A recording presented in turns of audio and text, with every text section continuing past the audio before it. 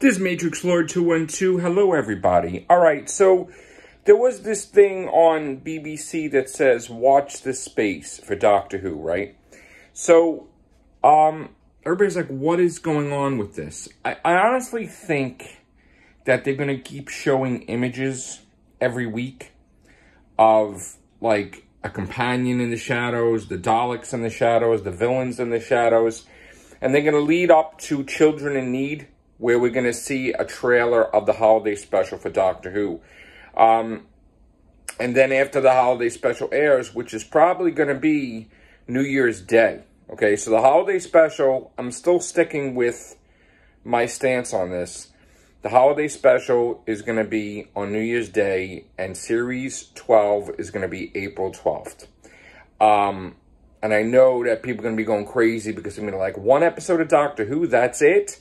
No, you got to wait, because the whole thing is that Series 13 is not going to film until 2020.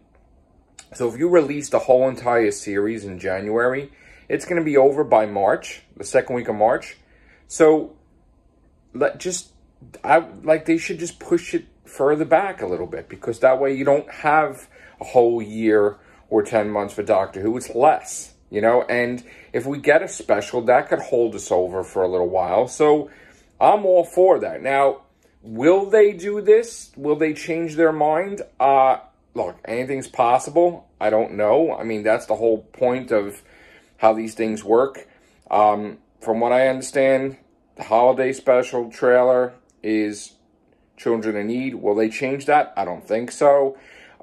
It's supposed to air on New Year's Day, 2020. And then Series 12, April 12th.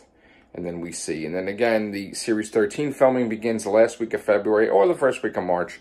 That's not set in stone yet. But so far, that's around when they're going to be filming. All right? So that's my little Doctor Who talk from my source and stuff. Have a great day. Take care. Bye for now.